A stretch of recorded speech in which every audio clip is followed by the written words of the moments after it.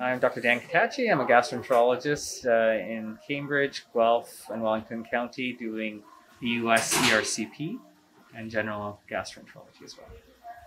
So endoscopic ultrasound has been available for over 2 decades, but in Ontario it's underutilized just because of the access to the service. And so we're very excited in Cambridge to have that at the hospital. The predominant uses that we've seen regionally that have been lacking prior to the implementation of the program here have been things like cancer staging.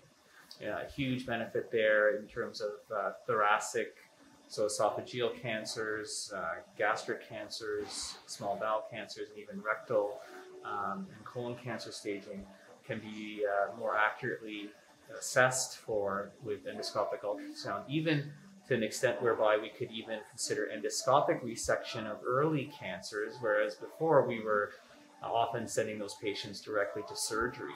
Other benefits are tissue acquisition, where we were previously not having less invasive or minimally invasive means to get tissue accurately.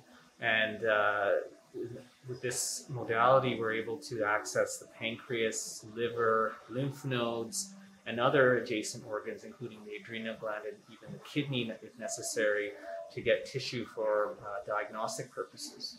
And so there are numerous other developing indications for endoscopic ultrasound that are currently evolving, but I think it's an exciting modality to finally have in our region.